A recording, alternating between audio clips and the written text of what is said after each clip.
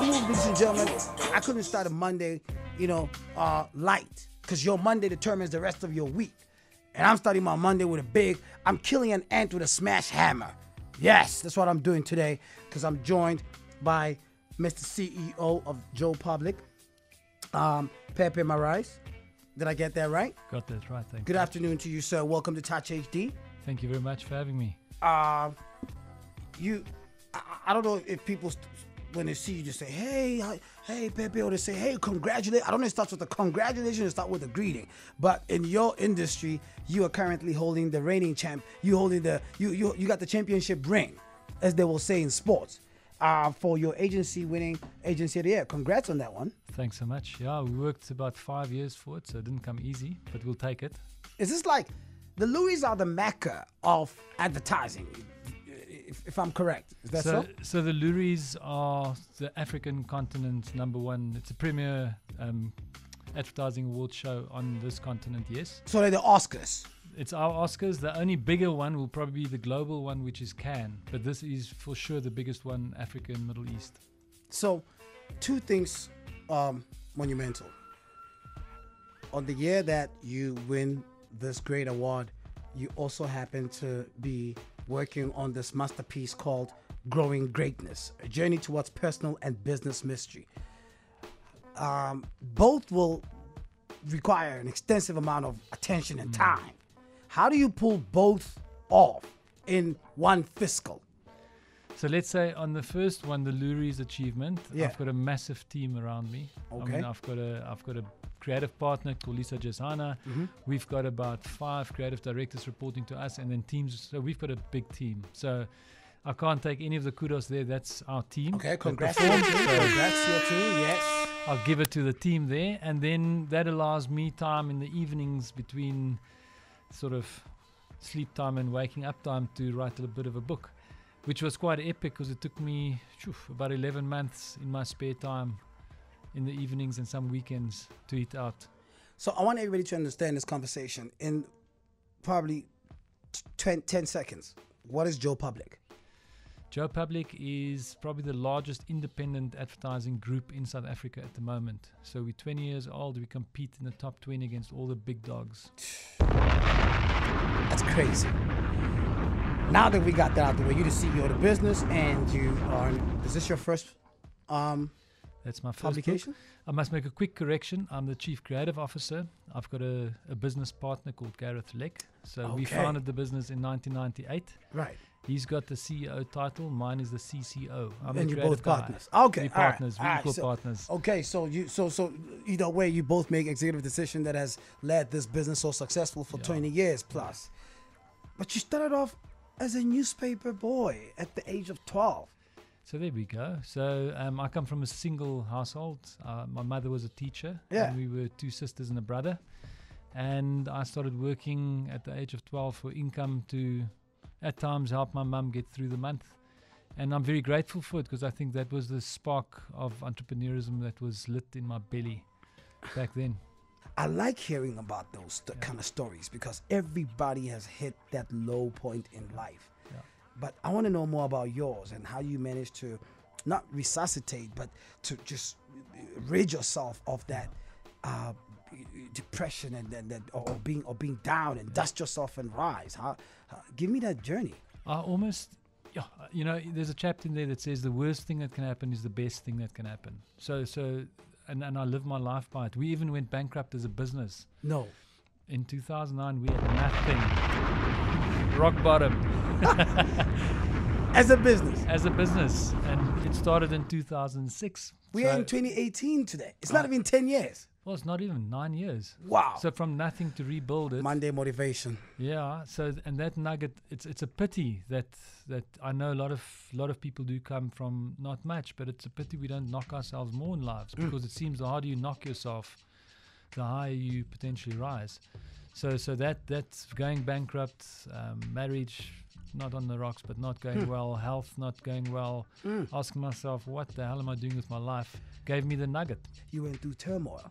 And in less than 10 years, not only are you back together, but you got it. You're the agency of the year, man.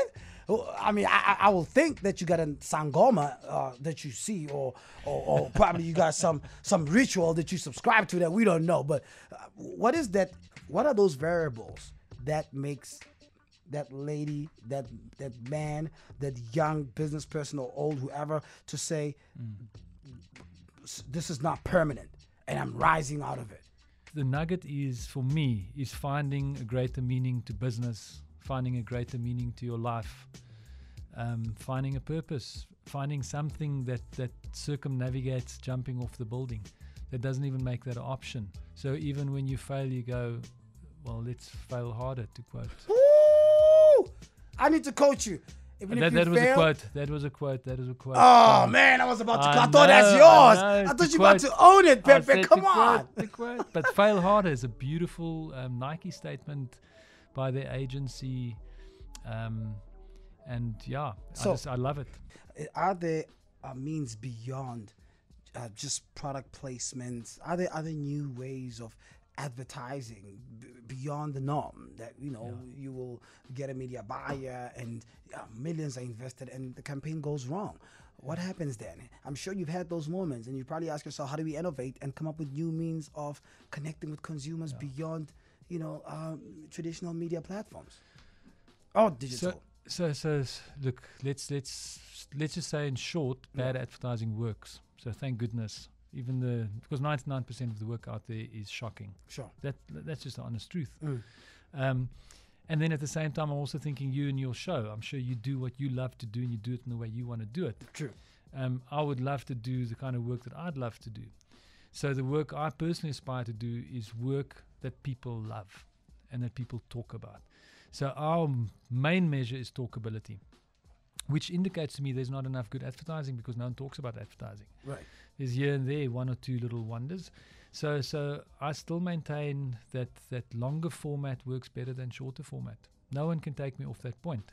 People talk more about 90-minute full feature movies than about a 30-second commercial. Okay. So we're finding 2-minute films online in the space on your cell phone. You can reach people anywhere with film. True. That's the stuff that I love to do. That's the stuff we love to do. That's the stuff that works. I'm going to ask you to pause it right there. I just spent a great week in Brazil with the Minister of Arts and Culture in Brazil and South Africa, and part of the conversation in the same room, we met with the likes of your head of cinematography and audiovisual. It was interesting what South America is doing, to connect with the market. And I'm going to tell you more about it when we get back. Ladies and gentlemen, I'm chilling with the Chief Creative Officer of Tbo Public, Mr. Pepe Marais, is here. He's got this amazing book that he's about to sign to me. And on the cover, I just love this. Made me say, I need this copy. That Appleseed is why we wake up every morning, because we want to crack it. That's my friend, man. I love it a bit. Shout out to my sister, Miss Gorgeous Tbo Savage. It's called If I Start to Talk. And if I start to talk, I will never stop, especially when I have this gentleman joining me in studio, the Chief Creative Officer at Tbo Public. And I think the best conversation is unfair. They are happening off air, which is very unfair, Pepe. We shouldn't do that. I like that. But then I came across a chapter where you speak about your upbringing, your mom and your dad. Why both in your book as the first and second chapter separately? Because it could have been mom and dad, but you separated them. Very quickly, it's in the beginning of the book. I climbed Kilimanjaro with 7 black guys and girls. I just happened by chance. I was at a business dinner. Guys said, I'm climbing. Who wants to climb with? I just went, I'll go with. And it was the first time I was in a social space in minority because my friends are white friends. We spent 8 hours telling each other's life stories 4,500 meters above the clouds. You cannot lie that high. You can, you can try. But when you put on the spot like that and you're that intimate and small together at minus 15 degrees. Right. And each person told their life story, and I fundamentally learned today we are all the same. We How? really are. Each person had such a rough backstory. Okay. I'm still privileged by where I come from and my skin color. I get that. But there's some of the privileges that aren't what it is assumed to be. And what makes you identify with me from a point of hardship? What did you go through? So, look, by white standards in the old South Africa, I grew up poor. That's why I started working at the age of 12. My father was an alcoholic. He pulled a gun on us, cocked it one night and tried to shoot myself and my sister and my mother. Wait. How old were you? I was 4 years old. You remember this or you were told? No, I remember this. So this was Damn. so hectic stuff. Excuse me. But when I thought about the book, the intention is I want people who come from nothing, knowing my nothing is not even close to most people in this country's nothing, but I just want to inspire them to make people realize I can create something. Doesn't matter where I come from. I've got equal potential, maybe not equal opportunity, but I've got equal potential. So let me ask you, do you drink wine? Now, you see, this is the thing. I want you to give me that bottle, but Yeah. I don't drink anymore. But I'll tell you why, because I was going to invite you to my cheese and wine pairing. Yes. And you can give your testimony, because beyond the book, I feel your testimony can heal certain people. Everybody's testimony, I think what we go through is some type of a prescription for somebody else that's going through it. So as a successful businessman, father, I think your story should be shared beyond this interview. So I'm in service of whoever wants me to. I'll absolutely come there. I'll drink my glass of water and cheers you with your wine. We'll and pretend that's a Chardonnay. I mean, I used to love Chardonnay, let me just say. But you'll see in the book as well. It's another thing that I realize if I'm going to work with children in the townships, I need to stand for something. And I stopped overnight. Price tag? 280, 260 to 280, 280 rand. Yeah. And it's all exclusive books nationwide.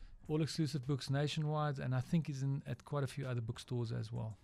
Congratulations. Ladies and Thank you so gentlemen, much. the CEO of the Chief Creative Officer of Joe Public.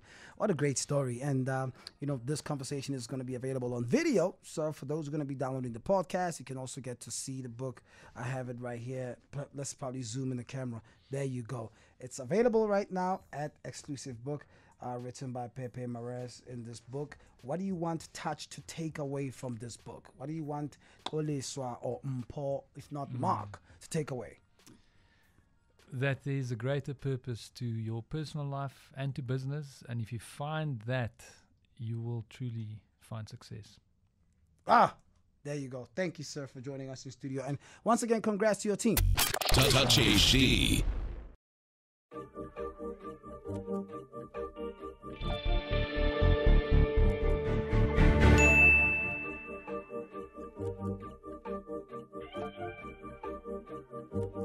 How you gonna be my fiance?